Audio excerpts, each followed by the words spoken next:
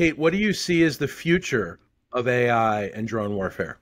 So the future of AI is still on the battlefield, and I see deeper integration of AI-enabled capabilities into the battlefield missions. And the important aspect of this is actually closing the kill chain. So basically integrating AI on different parts of the kill chain. So it's not only about drones and it's not only about AI integrated into hardware platforms which are actually performing on the battlefield.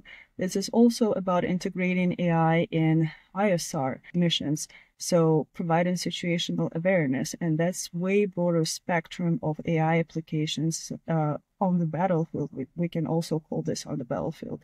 So basically, I think that we will see an improvement in situational awareness analysis, bringing us to almost real-time AI-enabled analysis of all data sources and all data streams that come into command and control centers. And all these unmanned systems and platforms which are out there and they're executing the missions, they will be integrated with these C2 systems and situational awareness systems. And this is how the loop will be closed in such a way, and the decision making will be much faster, almost real time, and basically AI will augment human decision making on every step of the skill chain.